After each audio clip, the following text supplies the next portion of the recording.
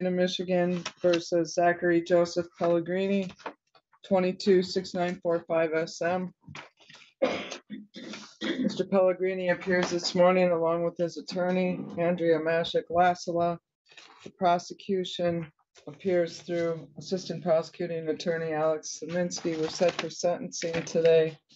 Ms. Mashik, did you have a chance to go over the pre-sentence recommendations with Mr. Pellegrini? Yes, I did. Is there anything of a factual nature that appears inaccurate to you? Nothing of a factual nature. All right then, Ms. Mashik. Anything you wanted to say on behalf of Mr. Pellegrini? Yes, Could you Your have Honor. a seat, please?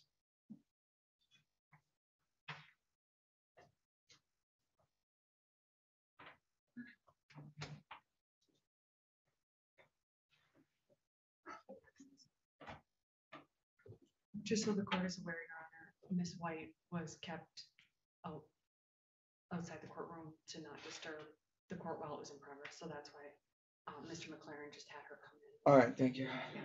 So she got here at 9:05. Go ahead then, Ms. Mashik. Thank you. Your Honor, in large part, we are requesting that the court adopt the recommendations contained in the pre-sentence report. We are requesting, with respect to the recommendation for a general delay status under MCL 771.1, we are requesting a deferred judgment of guilt under MCL 762.13. Specifically, Your Honor, we are requesting that the court grant my client status under that statute as a youthful trainee under the Holmes Youthful Trainee Act. In the present case, Mr. Pellegrini was 18 when the incident occurred. He has been a model citizen while on bond, and I believe Mr. Pellegrini will be an excellent candidate for this program. And I believe that Mr. Pellegrini's circumstances are actually the reason that this Holmes Youthful Trainee Act was created. As the court is aware, HIDA can provide tremendous relief and opportunity for those who qualify and complete the program. Allowing Mr. Pellegrini to complete the HIDA program would give him the opportunity to prove himself to this court, the opportunity to show this court he can successfully complete probation, jail, community service work, fines, and whatever else the court requires of him. In the event that this court enters judgment under a general delay of sentence, I have great concerns, Your Honor, that even if Mr. Pellegrini successfully completes probation, jail, community service work, and any other term of his condition, that the people will not dismiss this charge. And therefore, the conviction would remain public, even though it is the court's intent to have it dismissed as non-public. It is very specific in the general delay statute and the HIDA statute that under general delay, the people have to agree to it. And in this specific case, there was no agreement. Mr. Pellegrini pled straight up to the charges, and there was no agreement for this case.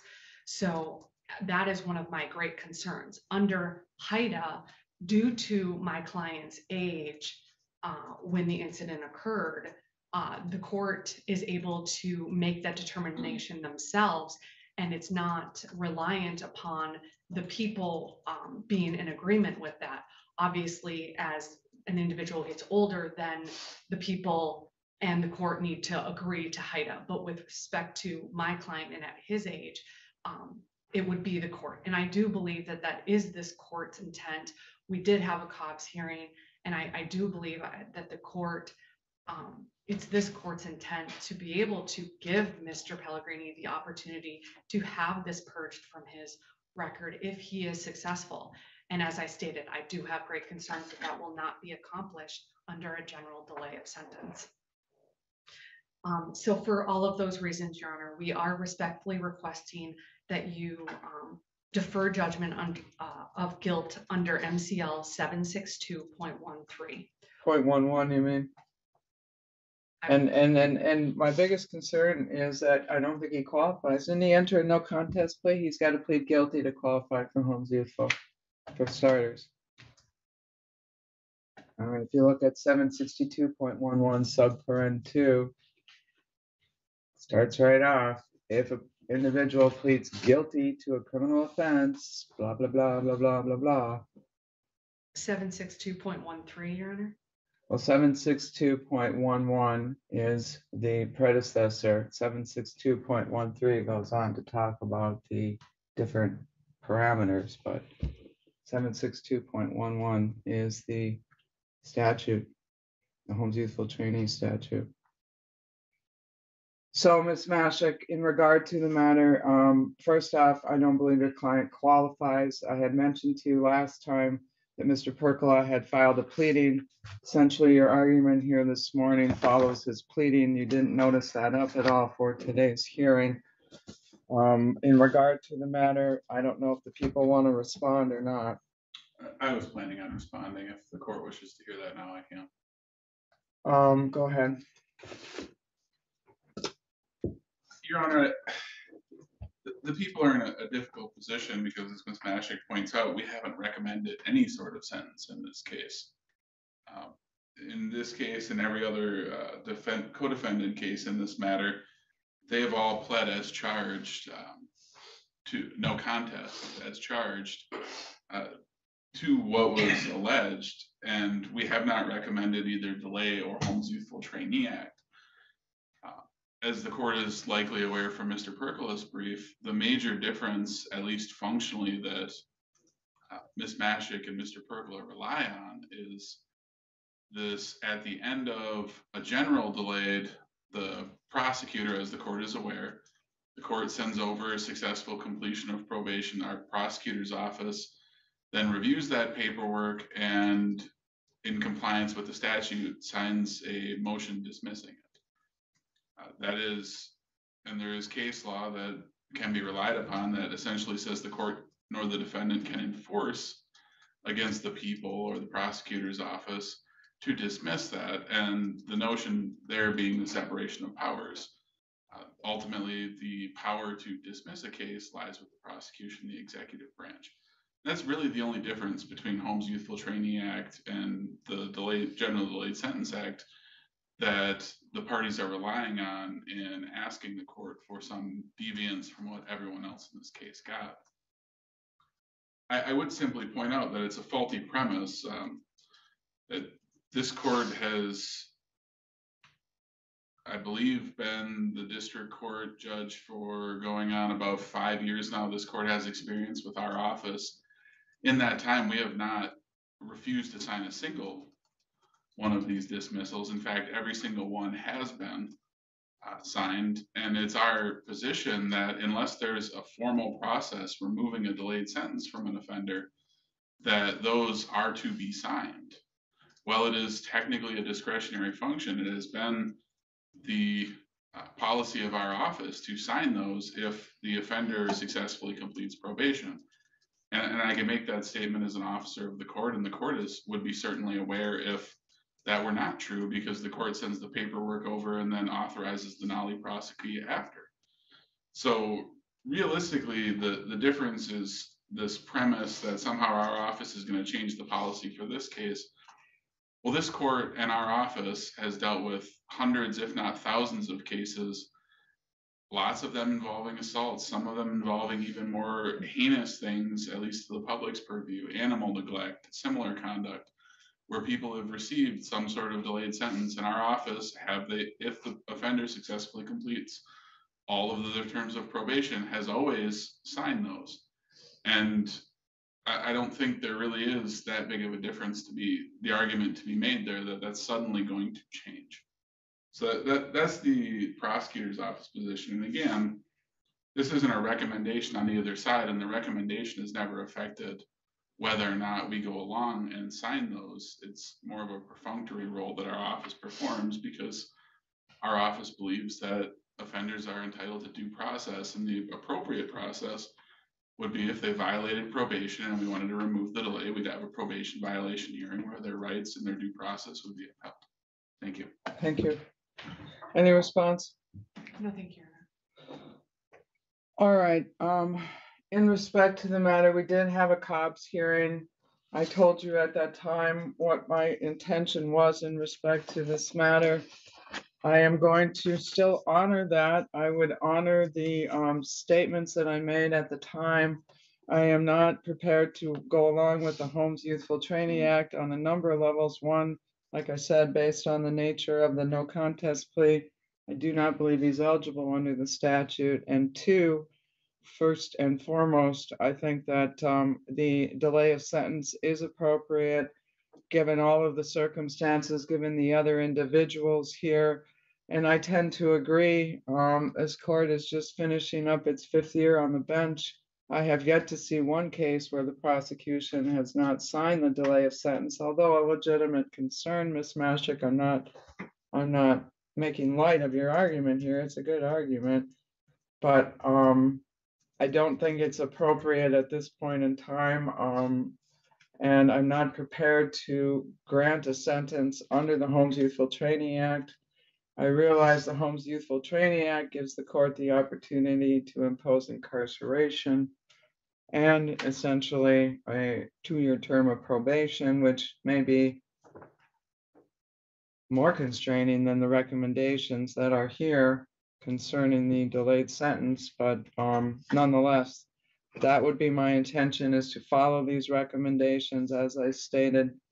And so, Ms. Mashik, if you want to move ahead with sentencing today, then I guess the delay of sentence is also off the table because of the circumstances of what I've explained before in previous sentences regarding the penalty. So I don't know if you need time to talk to your client or what you want to do. Your Honor, we would ask that, if possible, if the court would be willing to adjourn today's sentencing to my next sentencing date. I believe that's March 9th. And also, if possible, if we could revoke Mr. Pellegrini's bond today. All right. Do you wish to be heard, Mr. Szymanski? As long as he's revoking his bond today and it's not going to be an issue at the next sentencing, I'm not going to object to it. All right, so do you want to prepare the bond form and count the number of days and have the exact date that you wish him to be released, or do you have that figured out?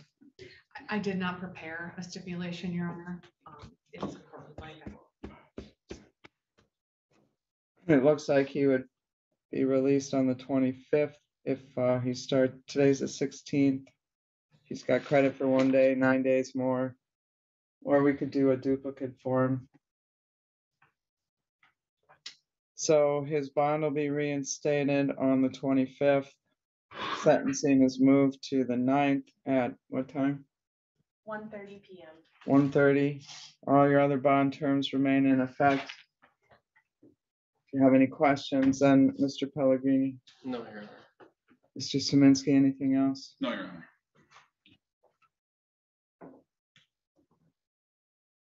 It's 1:30. Sounded wrong, but I wanted to make sure that it wasn't the 9 a.m. docket. Thank you, Your Honor. Thank you.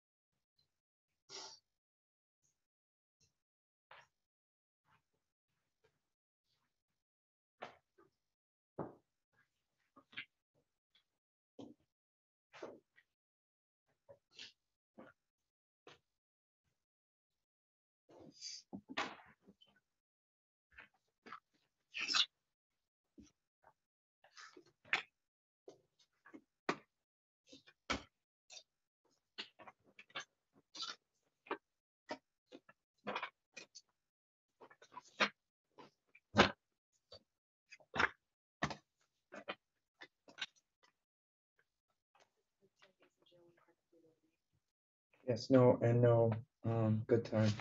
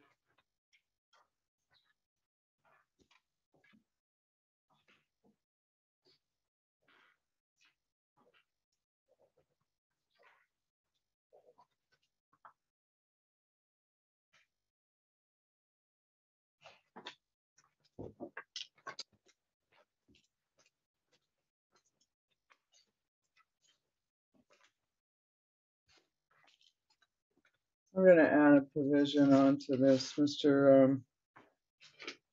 Pellegrini. I'm gonna have them test you over there at the jail. If you're positive or if you're non-negative for any controlled substances that you don't have a prescription for. If you have a marijuana prescription or marijuana, then your bond is revoked and you will be sitting pending your sentencing date.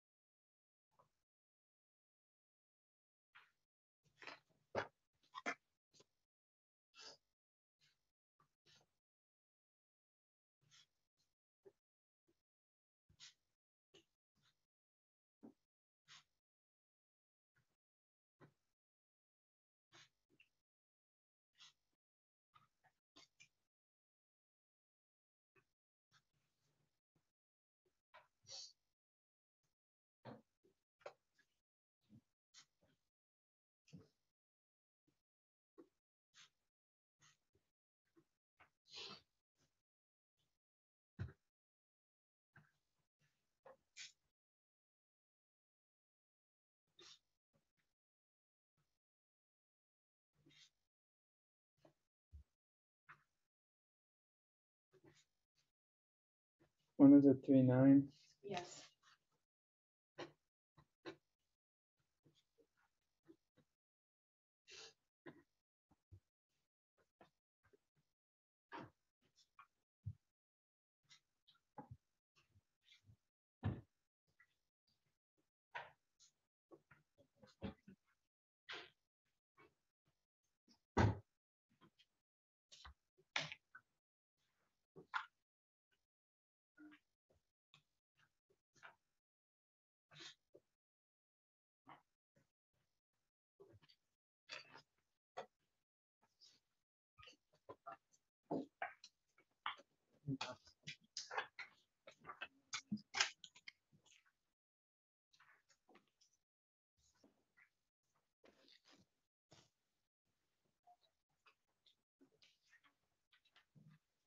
So can we get Miss Yankee from the jail when you get a minute?